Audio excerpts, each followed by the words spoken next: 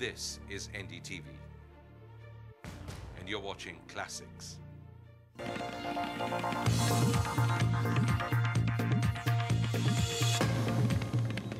If you've been keeping fingers crossed over whether John Kerry or George Bush will be the next president of the United States, my guest this week should in fact be getting sleepless nights. But you don't have much time for that when you are the ambassador of the United States of America in India. Ambassador David Mulford, welcome to Walk the Talk. Good morning. Thank you. Marvelous to see you here. You hit the ground running. You just came in February, and you've seen so much happen here. Well, that's right. Thank you very much. I've been working now with 2 different governments, making up some 40 political parties in the coalition. So I feel that every government in power, every major party in power, has opted for a strong U.S.-India relationship, and so that represents a major national consensus. Well, 40 political parties, it looks a bit more exciting than back home in the U.S. for you. Well, I don't know. It looks pretty exciting there at the moment. Yes, that's what I was coming to, because we've never seen an election like that. Well, there have been elections that have been very, very close. In fact, the last election, you may remember that Mr. Bush had fewer popular votes than Mr. Gore, right, and still won in the Electoral College. So that was a very close result. In fact, I know many Indian politicians who are trying to figure out this Electoral College business, because similar things happen here, but they happen because of coalitions, because somebody can get more votes in one province, less in the other. But tell me, is it presumptuous of me to say that Ambassador Mulford does not have much to lose sleep over? Yes, I think I'm quite confident that President Bush will win, but it will be a very, very close election. And of course, it is always unpredictable in our system. There are new voters, right, and new issues, and very local issues, right, state to state. So you can never be absolutely sure. And you're getting new kinds of voters because American demography is changing. That's right. Now, in fact, yes, all the rest of the world has a vote literally in an American election. Well, I have the feeling the rest of the world would like a vote, but at this present time they don't have it. But they do express very strong in the sense that American demography is changing. Now you have people of Indian origin, Chinese origin, Middle Eastern origin. Well, that's true, and the age group composition changes and so on. But they are, after all Americans. Right. And they are deeply passionate about the election, and therefore we're expecting a very high turnout. Again, a high turnout always makes the result harder to predict. Right. But tell me, one, it's a very polarized election. But second, it's also an election dominated so much by the Middle East, Iraq, that somehow South Asia has become a little bit of a footnote. Now, whatever happens in this election, whether President Bush comes back or there's a change, do you see American policy towards India and South Asia changing in any way? I don't. Or evolving? I don't see a big change because I think the U.S.-India relationship is now firmly entrenched and moving in a very positive direction.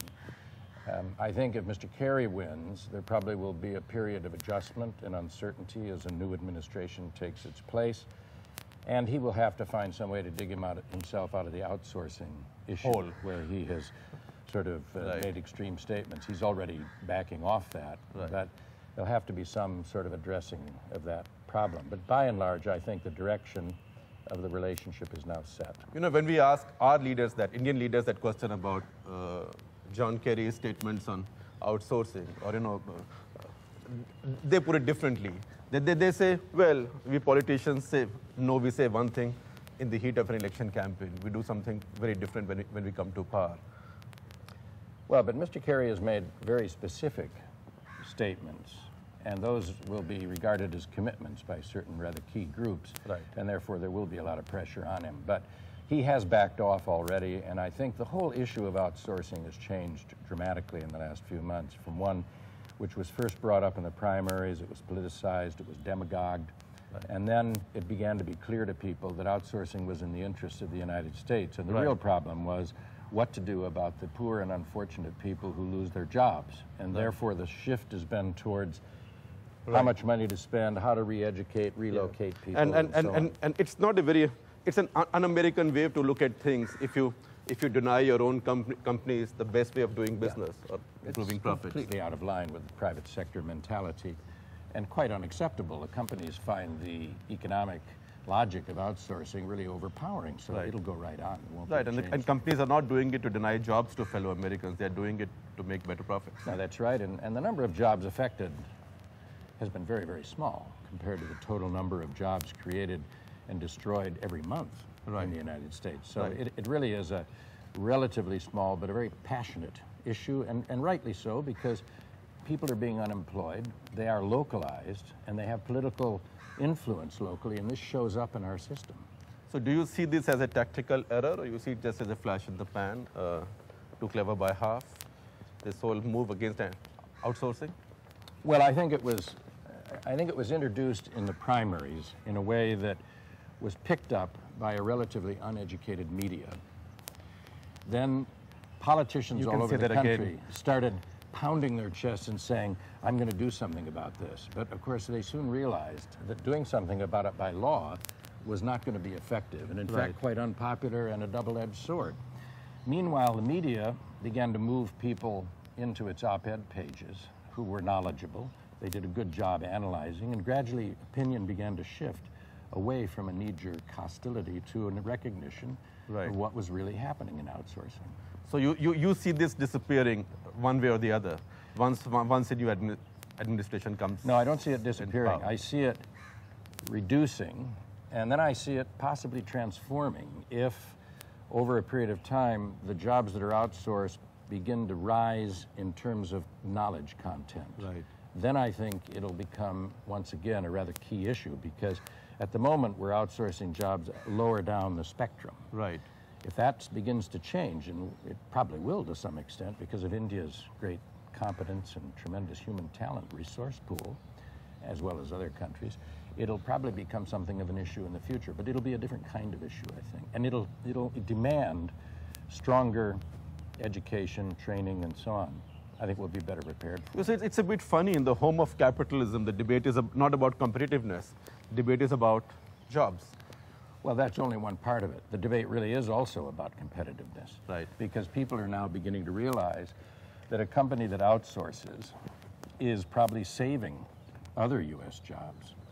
There's also a huge insourcing business. We have a $57 billion surplus in our services account. So we're insourcing much more than we outsource.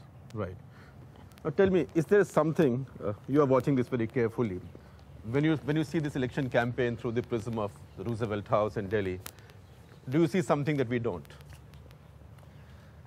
I don't think so. I think it's, I suppose what I see is the long-term consistency of the president as he has addressed what he sees, and I think which many Americans see as the key issues for the United States in this generation. And I'm not sure the rest of the world sees the issues quite that way. So it's a very special difference in the United States, and I think Mr. Kerry has had more trouble finding his ground in this area because it is very clear what the ground is, and he doesn't want to appear to be like the president. So in order to differentiate himself, he's had a lot of trouble finding ground. He's done better recently, and obviously there's a divided opinion at the moment in the United States. So would you say to that extent, President Bush has set an agenda which future presidents would find difficult to deviate from? Or one way or the other, they will have to come back to it? Well, I think that because the country is so evenly divided, that if Mr. Kerry wins, and if the Congress remains in the hands of the Republican Party, then there's not going to be a lot of room to move into totally new directions because there's a large body of public opinion and political power in our system which supports the present situation. In fact, that's what worries people a little bit here, that this is the most polarized election ever. I know they've been tight elections, but it's a very polarized election. The kind of rhetoric that's being used is the kind of rhetoric that sometimes gets used in Indian politics. The left, right, religion comes in. Now, this is an amazing year, and you are here at this time, that both great democracies are going through elections. One has had a change, one may or may not have a change. And the other interesting thing is that while we've had a change in India, there's been this great consistency on our approach towards United States. In fact, the communists in my country have more problems with Boston Consulting Group than with Christina Rocca or Kenneth Jester. Do we see that consistency in Washington, or is there something to worry about? No, I think what we're seeing, though, when you talk about a divided country and strong passions. I think what we're seeing is not just Iraq and post 9/11 differences of opinion about what we should be doing. It runs much deeper than that, because we had a long, long period of democratic dominance in the United States, running all the way from Franklin Roosevelt through the 1970s, 1980s till Ronald Reagan's time. And since then, there's been a swing back in a more conservative direction. So the more liberal elements in the United States, Democratic Party, but especially the Democratic Party's left or liberal wing, feels increasingly panicked, you could say, about losing power for a long, long period of time.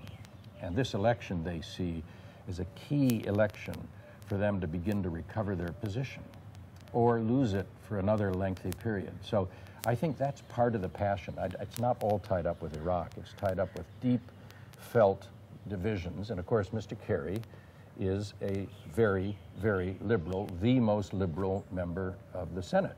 So he represents those passions rather strongly. And the president is a fairly conservative person. So this division is not just about Iraq and terrorism and so on. It's much deeper. It runs to all areas of politics.